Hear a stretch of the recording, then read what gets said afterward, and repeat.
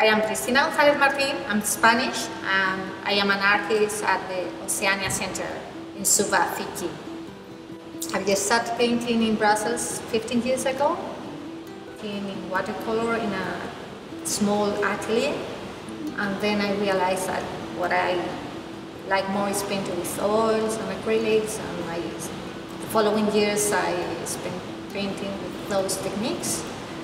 And well, I had the opportunity here in Fiji to spend 4 years painting at the center and become an artist.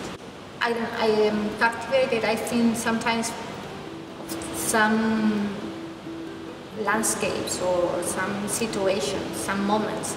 But I normally try to paint in an atmospheric way. Like, I don't want to paint the reality, it's like an interpretation of the reality.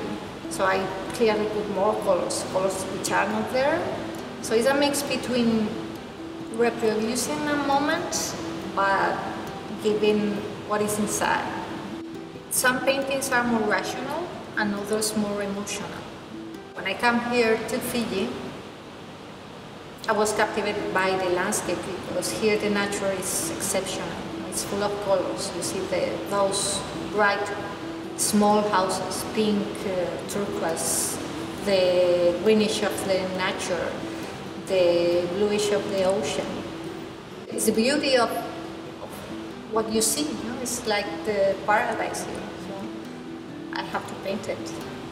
My art has developed because I try new techniques, because I was exposed to other styles.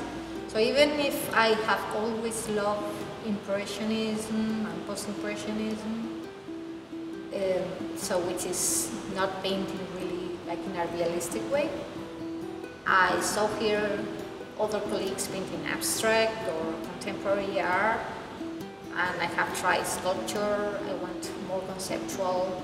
I did some communication projects to get public awareness on climate change, so I had really to be more conscious of what I wanted to convey to the audience. Before I came here, I didn't consider myself an artist. You are many things in your life. I have changed a lot. I travel, I live in Brussels, I live in Madrid. So I study psychology, so I would say that I'm a psychologist, but then I work in marketing. So I become a communication and marketing expert. Then I work in new programs. Then I become a mother, so you are a mother.